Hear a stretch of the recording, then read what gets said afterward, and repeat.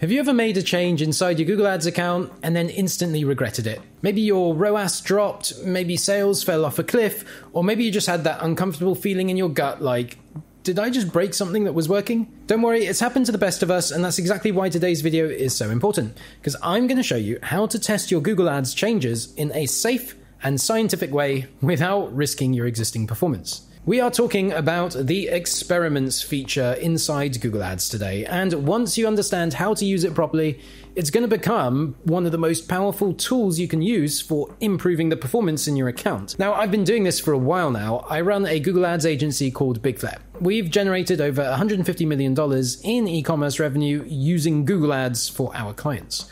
And experiments are something we use regularly with our clients to test big changes without gambling the account. So let me show you how it works. All right, first things first, what exactly is a Google Ads experiment?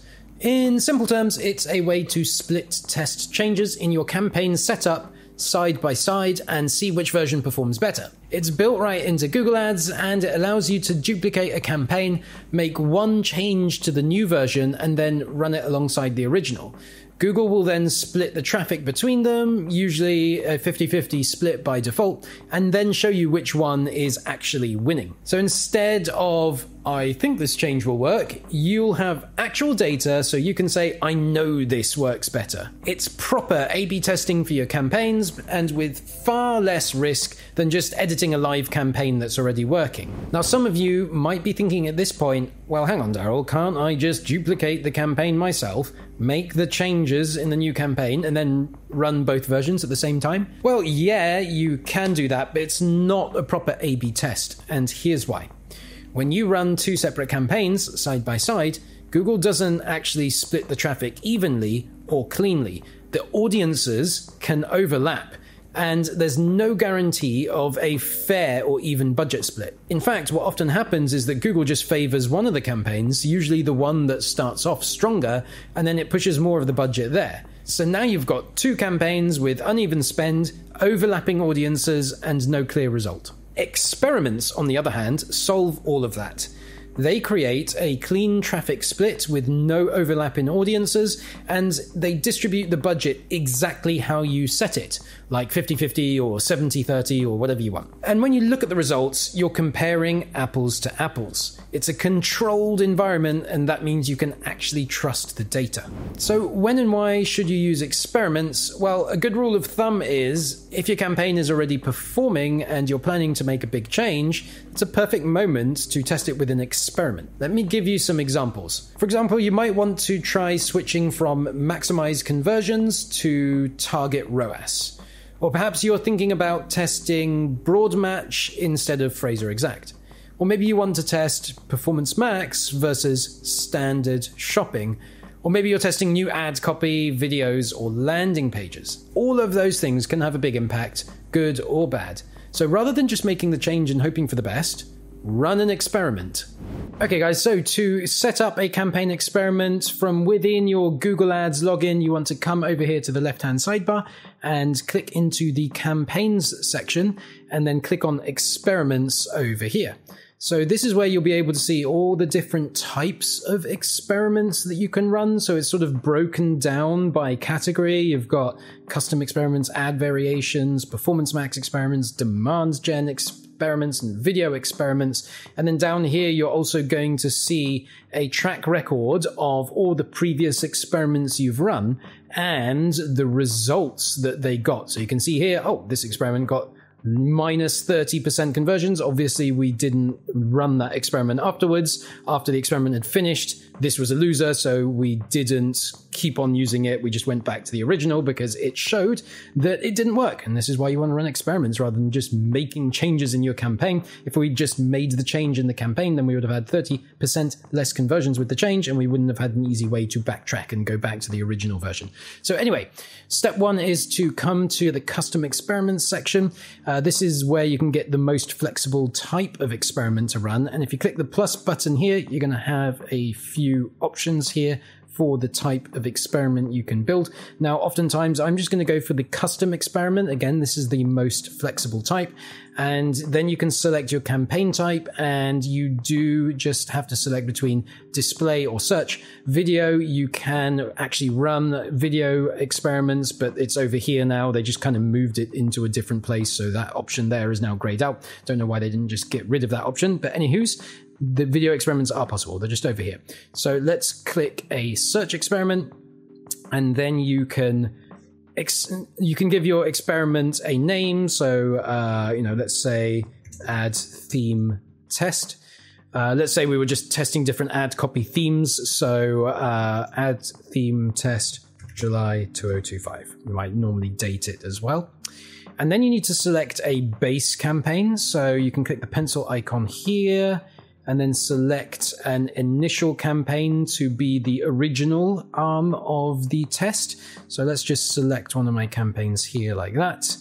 And then you have the option here for the trial campaign. So we'll create a copy of the campaign selected above in the next step. Make sure necessary changes for this experiment are there.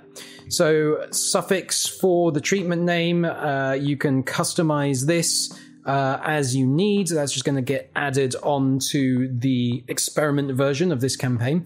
This campaign is going to get duplicated, and then the duplicate, it will be the experiment part, and it'll have this text added on the end. And it's fine to just keep that. I just normally just keep that. It usually matches the experiment name up here. So there you can see it's going to be named like that. Okay, so let's save and continue. There you have it. The experiment is now mostly set up, but now we actually just need to go in and make changes. So the original campaign is already there. We're not going to make any changes to the original campaign. Remember, the idea is to only make changes in the experiment campaign so you can measure the impact. And now we've created the duplicate campaign here.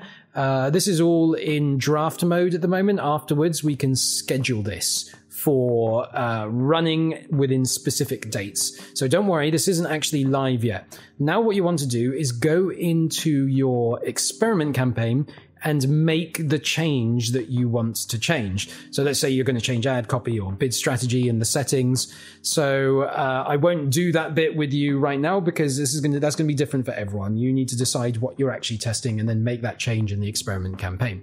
So for now, let's just progress on as if I've already made a change in my experiment campaign and I'm ready to go. So then the next thing you want to do is click schedule.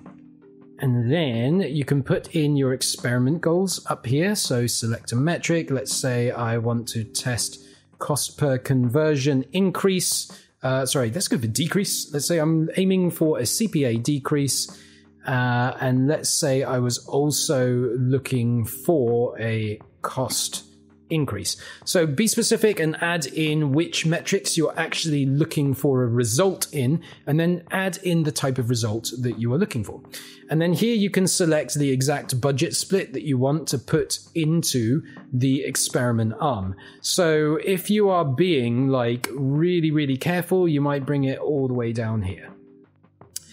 And that's like, if you might bring it all the way down here to like 10%, and then that way a lot less traffic and a lot less spend is going to go into your trial. It's a lot safer, but also the rub here is that with a lot less traffic and spend, there's going to be lower conversions, which means it's going to take a lot longer to get to a statistically significant result. On the other end of the spectrum, if you go like bullish and say, oh, I want to do 90% of my budget into the test, then you'll get data really quickly on the testing part of the experiment, but you will get data really slowly on the base. The base will only have 10. So normally I would just go for a 50-50. And then if you want to be cautious, then maybe go for like 40-60. But I normally aim for somewhere in the middle, right? Just to give an even budget split, and then you're just going to want to be watching the results very closely to see what happens with performance after you launch. There's some advanced options here. I would just leave it with cookie-based. That's fine. You can select a start date. Normally I set these up like right when I'm looking to start. I don't schedule these for the future, but you can schedule it to go out in the future if you want to. You can set a specific end date here, so you can do duration or you can put a specific date. And then here you can enable or disable sync. And what sync will do is it makes sure that if you do make any changes to the base campaign, not the trial campaign, if you make changes to the base campaign, those changes will automatically be copied into the trial campaign. Because remember, the trial campaign needs to be an exact duplicate of the base campaign, with the only difference being whatever it was you were looking to test, whether it was bid strategy or landing pages or ad copy or whatever. So this is actually quite a useful feature, just in case you accidentally touch something, or you want to touch something in the base campaign. Maybe you want to add a new keyword, or maybe you want to customize some ad copy. The sync mode will sync those changes, so that way your test, your Google Ads experiment, will continue to be a fair experiment where the only difference is the thing you were testing. So then you click create experiment, and then you are done. And then that puppy is going to go and run on your scheduled date. Now let's talk about some of the best types of experiments you can actually run. These are things that we do all the time for our clients at my agency. So number one, ad copy testing in search campaigns. This is a super low risk way to boost your CTR and conversion rate. Try a variation of your headline, a new call out, or rework your benefit messaging. Number two, bid strategy tests. One of the most important ones you can do. For example, testing maximize conversion value versus using target ROAS.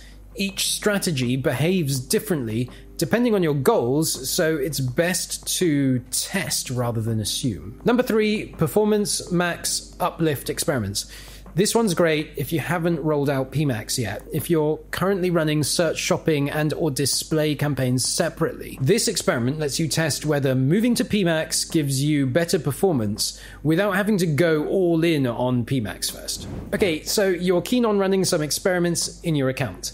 Here are a few important tips to get you on the right track. Tip number one, only change one thing. Don't change your bid strategy and your ads and your audiences all at the same time in one experiment, because you won't know what caused the result. Keep your tests nice and clean. Tip number two, run it for long enough. You ideally want at least 30 to 50 conversions on each arm of the test before you call a winner. Google will even show you whether the results are statistically significant, so don't judge too early. Tip number three, define your KPI or key performance indicator up front. Whether it's ROAS or CPA or conversion volume, know what it is that you're trying to improve before you launch the test. Tip number four, stick it out. Early results can be noisy. Performance often swings in the first few days, so be patient and wait for reliable data before you make any decisions. And final tip, apply the winner. Once you've got a clear result and a clear winner, do actually apply that change to the main campaign. Don't let your winning test variant just sit there gathering dust. You'd be surprised how often people accidentally do that.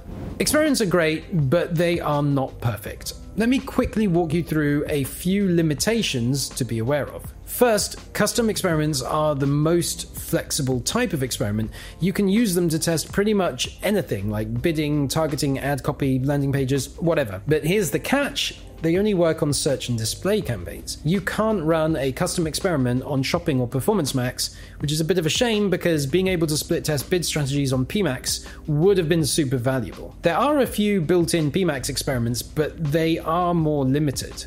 For PMax, you can test the potential uplift of adding a PMax campaign, the overall performance of PMax compared to shopping, search, or display, or you can test specific PMax features. There are only actually two features you can test right now in this section, and one of them is auto-created assets, and the second one is manual assets. The second one is actually quite useful for a lot of e-commerce businesses that might be running feed-only PMax, because with this test type here, you can safely test if adding assets into PMax is better or worse than going feed only. So yeah, you can test some stuff for PMax, but it is pretty limited and you don't have the full range of options, unfortunately. You can't test different asset group structures, audience signals, bidding strategies, or anything else really for PMax. So clearly there are some PMax experiment limitations there, and I do hope Google fixes this in the future. So to wrap this all up, don't guess, test. Experiments let you test your ideas properly without tanking your performance. And the best advertisers, they are always testing. Properly optimizing Google Ads for growth can be a confusing and time-intensive process. I do try and teach you everything you need to know here on my YouTube channel, but for those of you who are looking to work with a team of Google Ads pros who can do all of this for you, do feel free to check out the link in the description below this video. On the link, you'll be able to book a time to talk with yours truly, and we can explore whether my agency can help you scale your business with Google Ads. All right, thanks for watching, guys, and I hope to see you on the next one.